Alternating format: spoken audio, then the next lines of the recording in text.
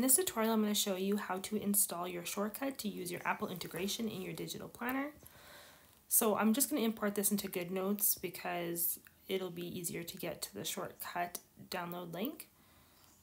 Import as new document, import to documents.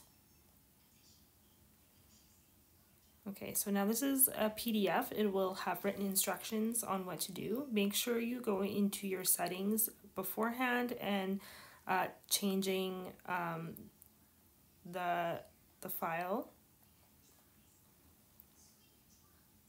All the instructions are right there. When you're done that, click the shortcut button here.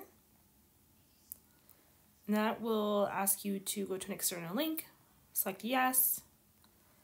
Now it'll open up in the Shortcuts app. Select Set Up Shortcut.